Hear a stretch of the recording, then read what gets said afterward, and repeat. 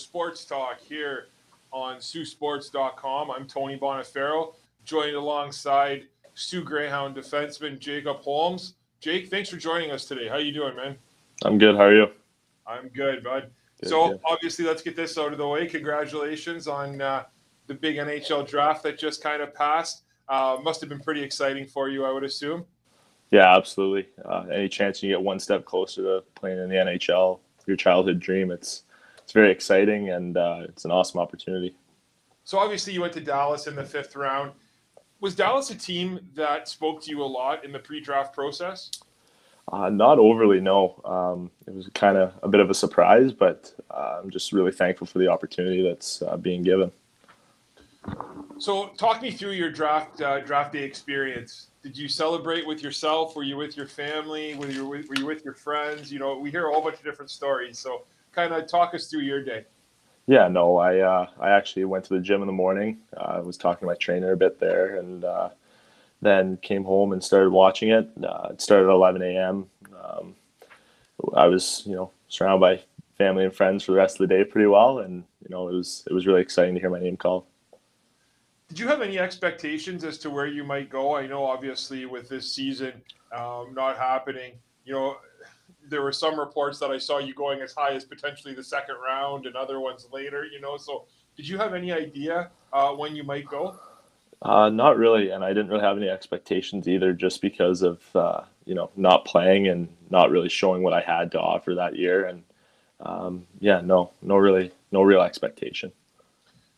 I feel really bad for you guys. A lot of kids in your place or in your situation, right? It seems like their draft year is really the year when they really can show their game and kind of show their development and their growth.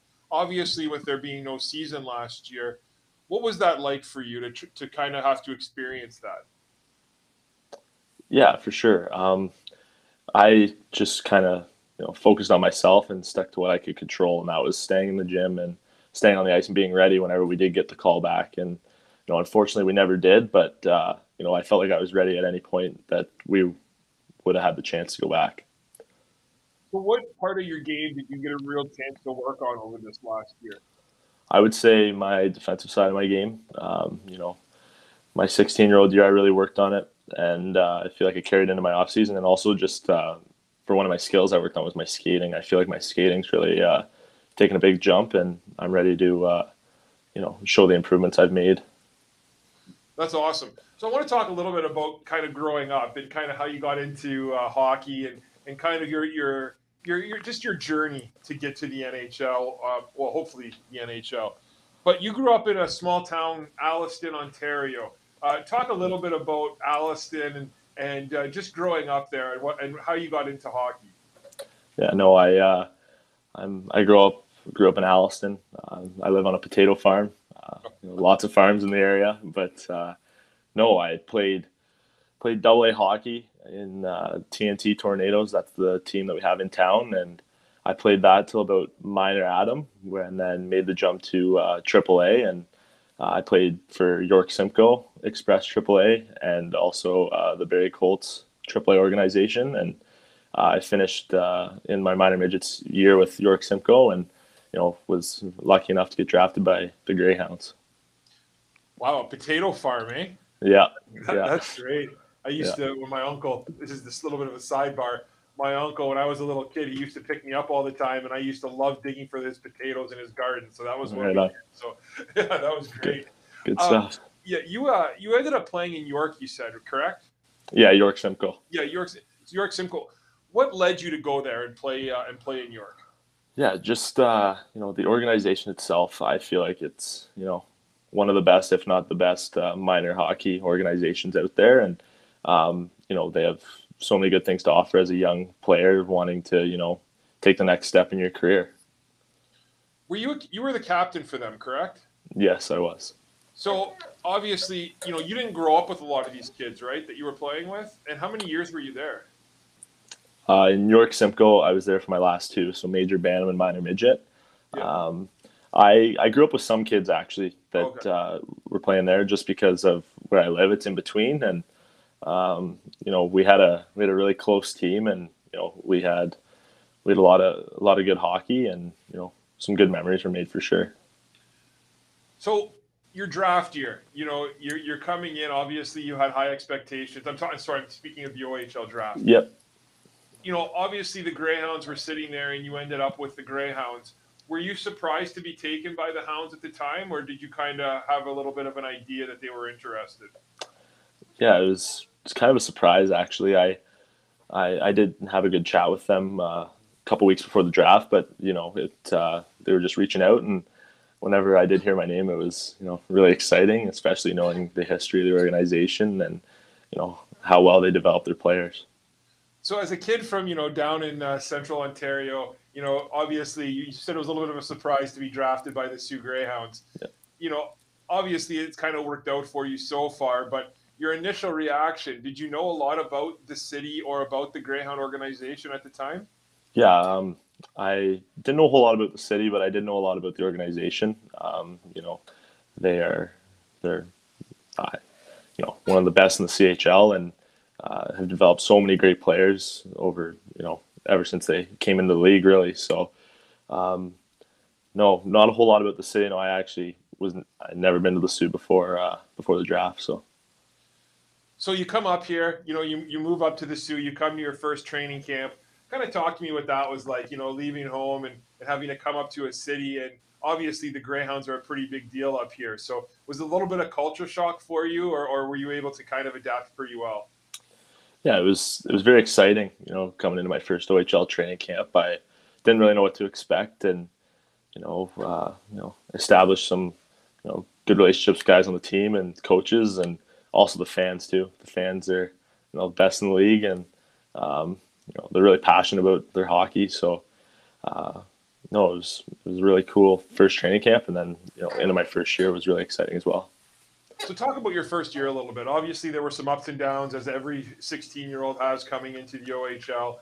Kind of talk about, your first season with the Greyhounds, just generally, how it went, and how you think you kind of progressed throughout that year. Yeah. Coming into the league as a 16-year-old, you have no expectations, really. You just, you want to prove yourself and show everyone you're there for a reason. And I feel like, at the start of the year, I was a little timid and, didn't really play my game that I used to play in minor midget, but I felt like a big turning point for me was when I went to the under-17 World Hockey Challenge. And when I came back from there, I had, the confidence and the edge to, play with the puck and hold on to the puck longer. And I felt like I only got better as the season went on. Obviously, the Soo Greyhounds have a pretty good coaching staff, and, everyone knows about Coach Smith up here in Sault Ste. Marie. He's a Sioux boy. He kind of grew up here. He's in charge of the defense for the Greyhounds.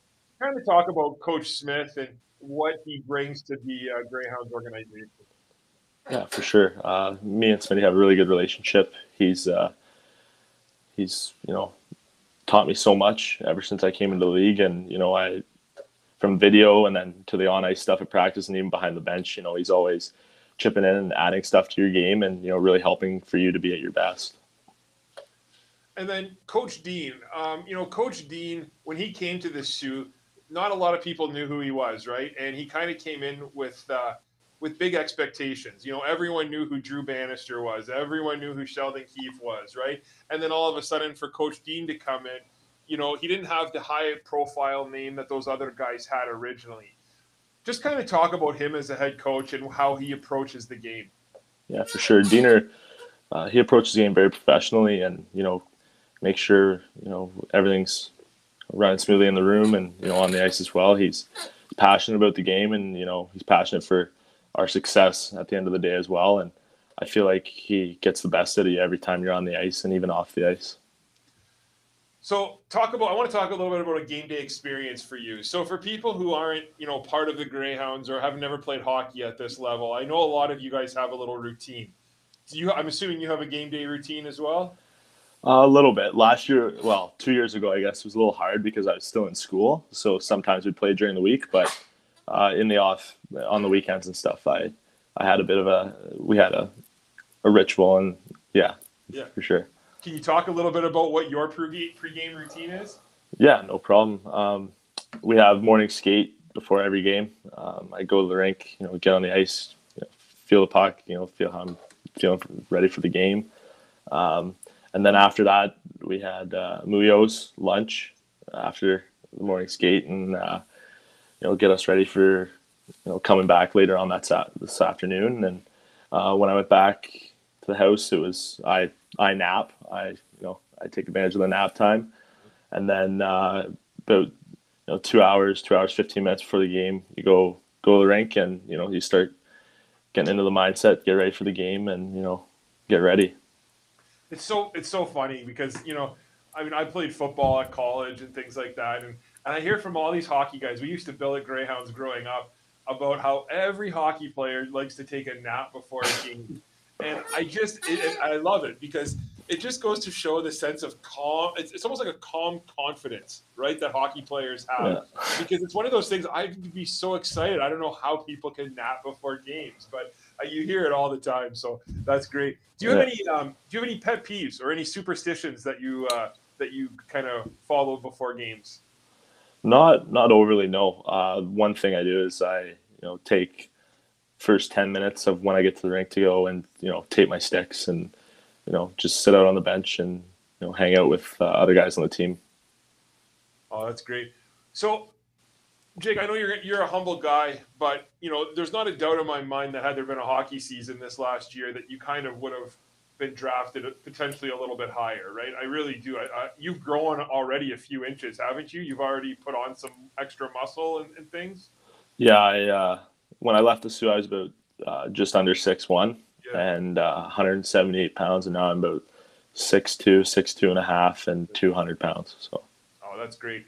Yeah. So, talking to Greyhound fans, guys, people who watched you 2 years. I mean, it's sad to say it was almost 2 years ago now. 2 years ago. So what are they going to see different when the Greyhounds take to the ice in October and Jacob Holmes steps on the ice?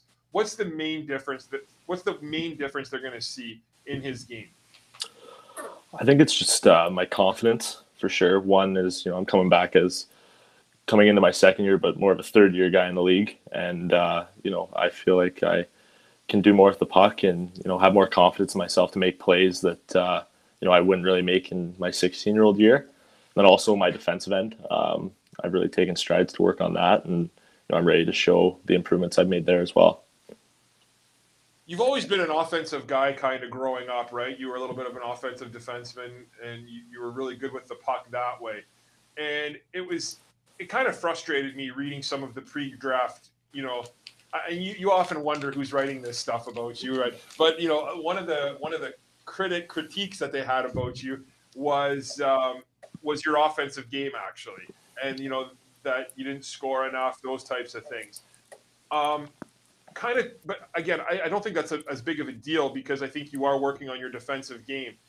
But do you have any personal goals? You don't have to tell us what they are, but do you have any personal goals that you've set for yourself going into this season? Yeah, I have a few. It's just more little things as a player and stuff to focus on and really bear down and help out the team in as many ways as I can. And I think back to what you're saying about the critiques and stuff on my offensive game, I think that was just from not having the confidence in my 16-year-old year, and I may have shown little bits of it, but I'm going to show it way more consistently this year. Yeah, I honestly can't wait to watch you play this year. I have goosebumps just thinking about it because I do. I think that Dallas got an absolute steal with you in the 5th round, and I think you have a ton of potential. And we're going to see some great things from you. So, yeah, I agree with you. Kind of coming into the OHL as a 16-year-old, that's not easy to do. Like, that's tough. What was your biggest adjustment personally? I would think probably being away from home is one. You're used to coming home after the games and stuff and, being with your family. But one thing on the ice that was a really big difference is the speed. You're used to being one of the faster guys on the ice, and coming into the league, there's a lot of bigger, stronger, faster guys because, there's a bit of an age gap. But, I felt like I adjusted pretty quickly and, learned a lot of things early on in my season. So the Greyhounds, let's talk about them a little bit going into this season and your team and the expectations that the team has. obviously you guys have lost quite a few forwards going into this season, and with so many overagers, you don't really know who's going to stay and who's going to go. But this is going to be, I don't want to say a younger team, but you're the defensive side of the puck is going to be one of the deepest in the OHL. Kind of talk about what your expectations are for the team this year, if you have any, and just kind of your hopes with the season. Yeah, for sure. I feel like I feel like the whole league's going to go through an adjustment, not just us. It's going to be a younger group of guys coming in, but I know when it was my 6-year-old year, I was excited for it, right? So I feel like we're going to get a lot of excitement in the room and a lot of good energy from the young guys. And I don't really know for expectations as much, but just playing together, and I feel like if we play together and not take anything for granted because we haven't played hockey for a year and a half, I think we're gonna do a lot of good things. I'm really excited for training camp. I really am. There's going to be some battles for some roster positions this year, and I think with a lot of these kids, a lot of these young men who've sat out a year, who knows how they've developed, right? So yeah. I think it's going to be really interesting and really fun to watch. Obviously, you guys have heard that training camp is going to start. Can you kind of give us what you've been told so far about that? Yeah, training camp's open beginning of September. So, go up to the Soo end of August and, jump right into it and, get back into game-ready shape. And then you have to go to Dallas, you were saying, right, in early September? Yeah, so development camp in Dallas is not right at the beginning of September, just about a week and a bit in. And then also there's a rookie tournament in Traverse City that I'll be playing in as well. Have you ever been to Traverse City before or been to that rookie tournament? No, I haven't. Oh, it's unbelievable. It's one awesome. It's great. And you're kind of lucky. It's only 3 hours away from you. But, not too far. Yeah. It's great. It's amazing. And it's nice that they actually have that in Traverse City. So I just want to get to know you a little bit better. I'm just gonna play a little rapid fire game with you, just to kind of let people in Sault Ste. Marie see a different side of you. So, all right. Just to kind of get to know you personally a little bit better. If you want to pass, you can pass. That's fine. Right. What's your favorite type of music? Country for sure. Yeah. Okay. Oh yeah. I like it. That'll boy. Yeah. Who's your favorites right now? Who are a couple of your favorites? Ooh, I'd probably say Luke Combs is right at the top. He's that's great. He's probably the top guy. So and you're going to Dallas, so that's awesome. That'll work. Yeah. Lots of country music down there. That's great. Favorite food? Probably steak. I'm a big steak guy. So. Do you have a pregame meal? Just pregame meal. It's usually just pasta and chicken or pasta and meatballs. If hockey doesn't work out, what do you want to do with your life? Where do you see yourself? Yeah, I feel like I've always had, an interest in being an architect or, even an electrician too. I'm really interested in that as well. Favorite restaurant in the Soo? Muio's, I would say. Oh, obviously, yeah. What was one misconception that you had about the Soo before you came here? Probably just how big of a city it is. I really didn't know too much, and I was surprised at how big of a city it was. You kind of already answered this, but the biggest adjustment playing in the OHL? Yeah, speed and size of the other players, for sure. Did you have a welcome to the OHL moment? I wouldn't say so. No. Just I got hit in one of the opening games, and it was kind of like, okay, this is what we're gonna have to deal with for the next year. So, especially I came in as I was not even close to the size I am now, and I was really thin. So that was a bit of a shock to the system. Yeah, no question. Yeah. I know, and that's the one thing, right? So for a lot of years, I work in the visitor penalty box, and seeing some of these 20-year-olds, and you're up there against these little 16-year-olds, right? And it's terrifying. It'd be scary. Actually, that's one thing I want to ask you about, because this is something that we've talked about a lot on our show. Is we covered a lot of hockey last year, and a lot of it was non-contact hockey.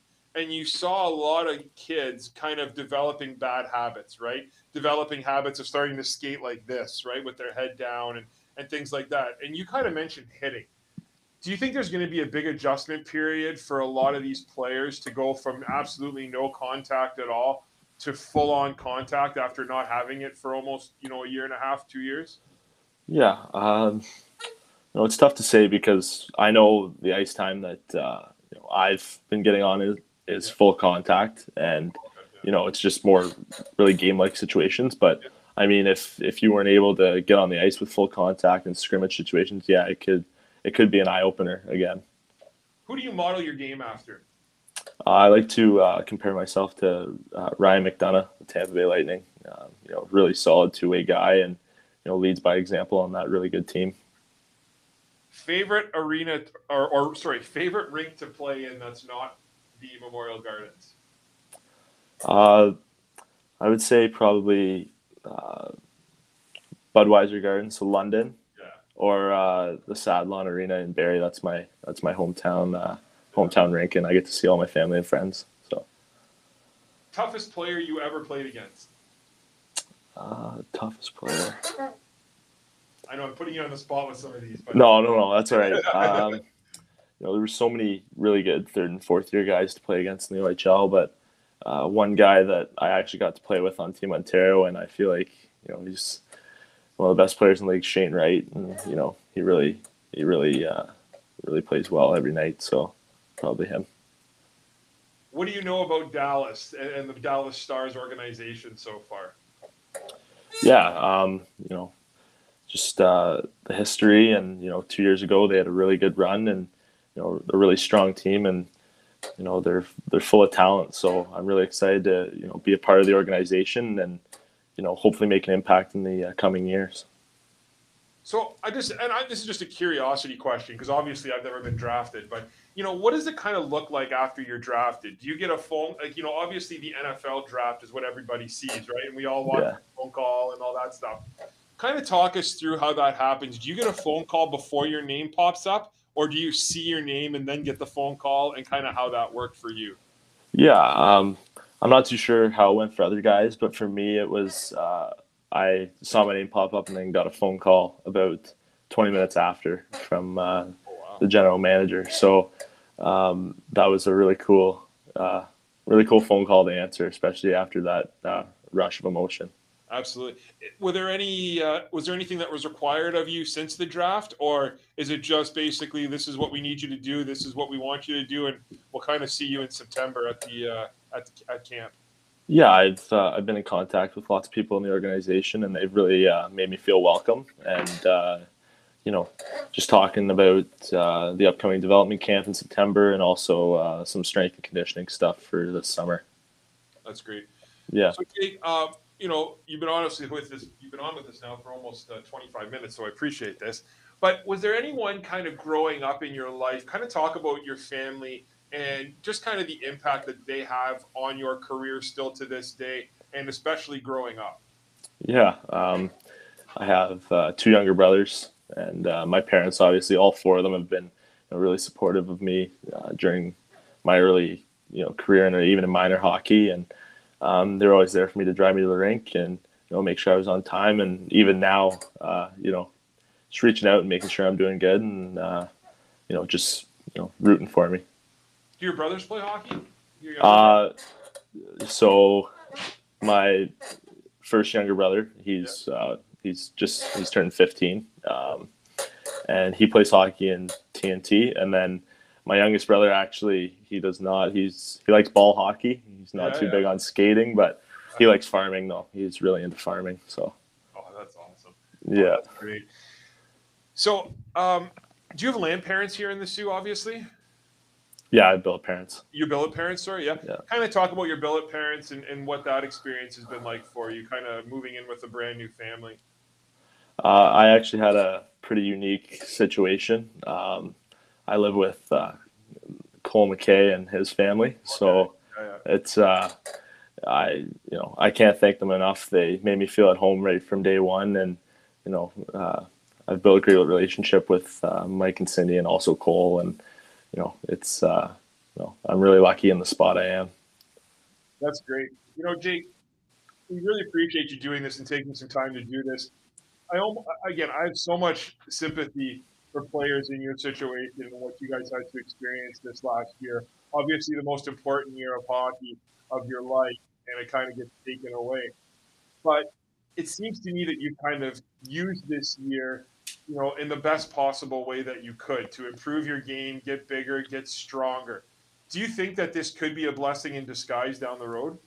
I really do. I think that I used it to my advantage, and really put a lot of work in to become a better player. And I'm really excited to get back on the ice and show those improvements again.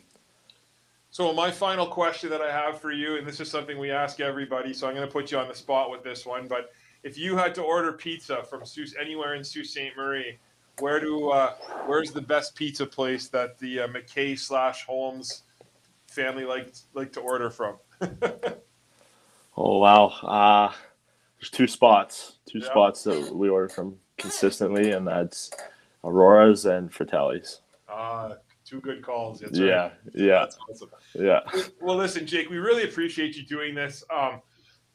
Excuse me.